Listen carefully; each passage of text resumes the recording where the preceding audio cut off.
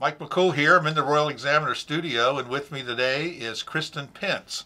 Kristen is the write-in candidate for South River School Board. It's kind of strange we have write-in candidates. We don't have anyone on the ballot. We have now 2 write-in candidates. So I wanted to get you in here before Election Day. I know you've been really busy. Kristen is a doctor at the veterinarian clinic here in town, so you can talk about that if you want. But let's talk about school board. Why do you want to do this? First, thank you for having me, especially on a Saturday.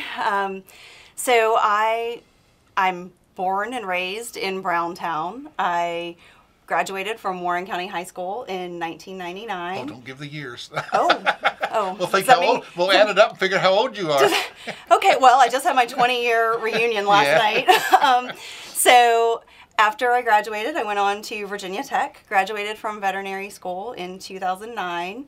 And once I graduated, I came back to Front Royal, to Warren County, because this is my home. And I actually went back to the same practice that I worked at all through high school. Yep, high school and college. Seems kind of weird when you do that, doesn't it? Yes, I think that's an anomaly, but I really enjoy it. And so basically, once I knew, I'm here to stay, I have been as active as possible in our community. So I've had the opportunity to go into the public schools for community helper days, for career days. I've done a couple of different mentor type programs.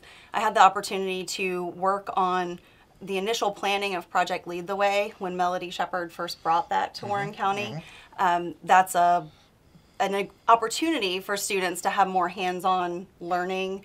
They can either choose a biomedical sciences pathway or an engineering pathway. So that's been great for our students. I think that's a unique learning experience for them.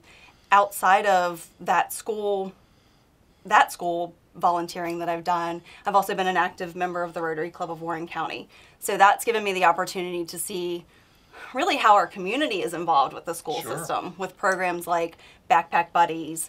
So we're bringing food to hungry kids at the schools. We're working on the Zone project, bringing hygiene products to kids that otherwise wouldn't have that available to them. And then, of course, working on school supplies and seeing that need that teachers have to supplement their classrooms.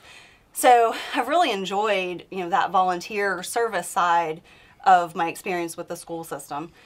Now I think it's the time for me to really step into a decision-making role, and that's why I've decided to run as South River candidate for school board. I really want to do my part to move our school system forward in the right direction, in a positive direction. Well, I asked you if you had children in school, and you said they're coming, so...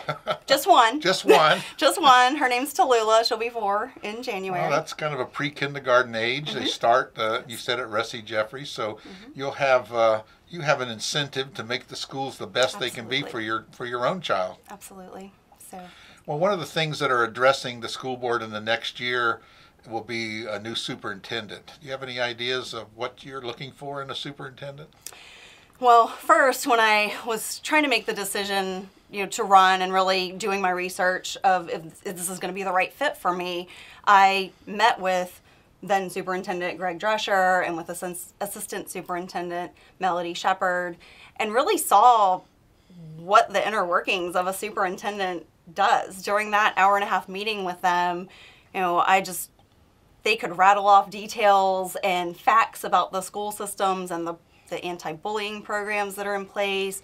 What are we doing with attendance and the accreditation plans in place for working on Skyline High School and E. Wilson Morrison, trying to get them fully accredited.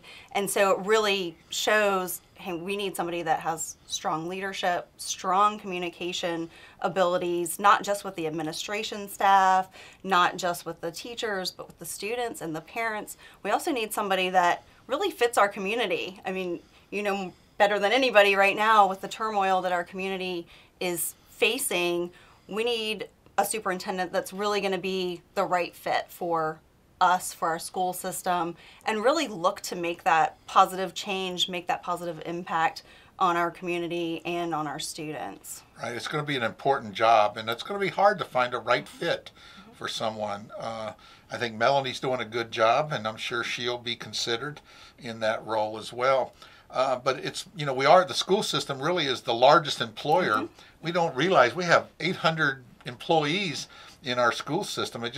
The number just seems unreal. You just wouldn't think it would be that large, but it's very large, and it's a big chunk of the budget. And that's something that the school board works on, is the budget for the school system. So it's an important position, and has a lot of responsibility.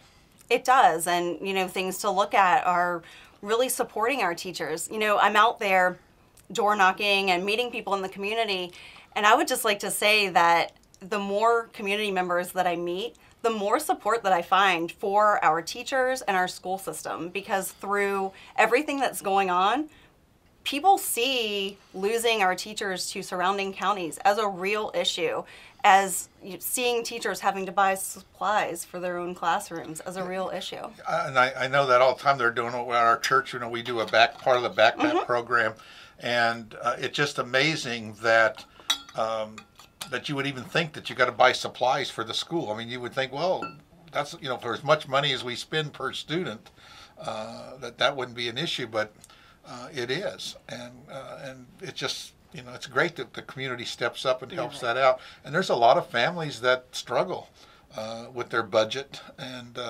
so that's another issue that we have as well. It is, and just really trying to bring support to those children. I was just thinking about how we're moving forward with some of our different schools in the district, and one of them I think that's doing a fantastic job is E. Wilson Morrison. They have put some new programs in place for those children. The big program, that's a great which program, is isn't wonderful it? for mentorship for those boys. They came out just earlier this week and helped serve food at Tuesday's table, and it gives them a sense of service and giving back to their community, and it helps them with respect of each other, of everyone within the community, and really shows them what it is to help others. When they slip those little blue jackets on, you can see their whole attitude changes, doesn't it? It's great. Yes. And Shane is doing a great job there at E. Absolutely. Wilson, so that's great too.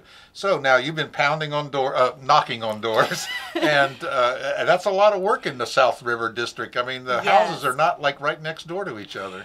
It's been, yes, you're right. So, I've met so many people that in South River we would consider them neighbors, but they're really 5 miles away. But I've really had the opportunity to talk to a lot of members of our community that I normally wouldn't have met, and they all have a great perspective. Like I said, I mean, they just are very open to supporting our school system. They really just feel like they want to back our kids and they want to back our teachers, and no matter what else is going on, they feel like all the things we've already mentioned, they want to throw in support for supplies and food and really just all those things that our kids need to help them succeed.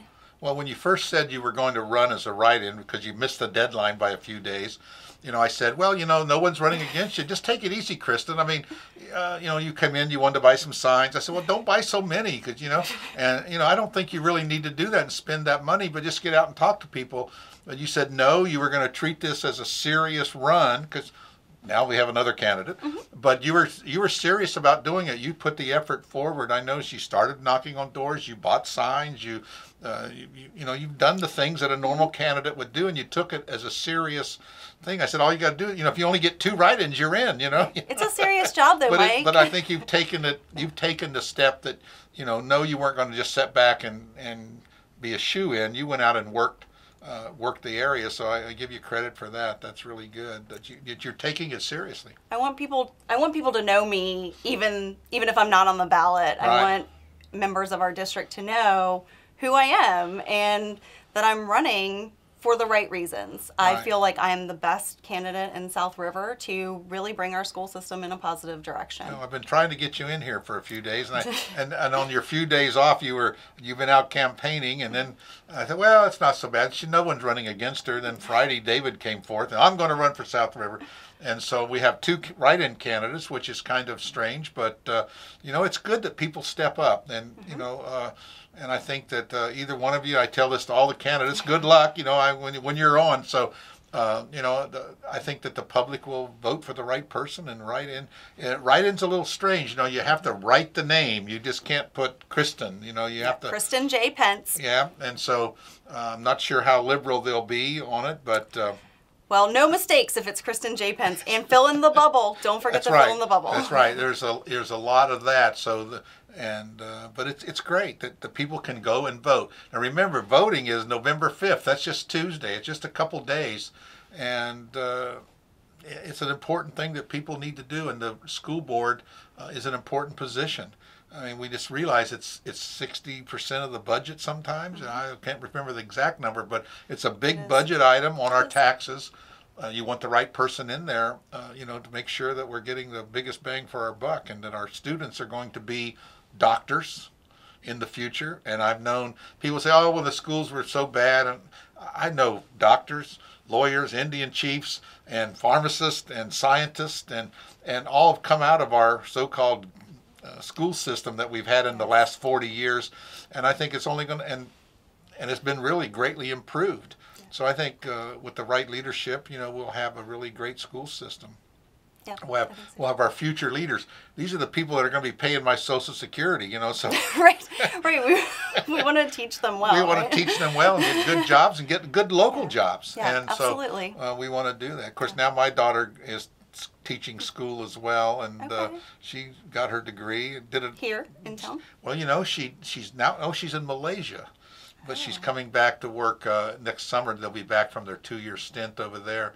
But she did her whole degree online, and now when she gets back, she'll have her master's online. Okay. So it's amazing. The opportunities are there to stay in Warren County and go around the world, and it's whatever just amazing. Whatever you want to do, you set your mind to it. So, absolutely. And I know you've set your mind to this campaign, and congratulations on doing that.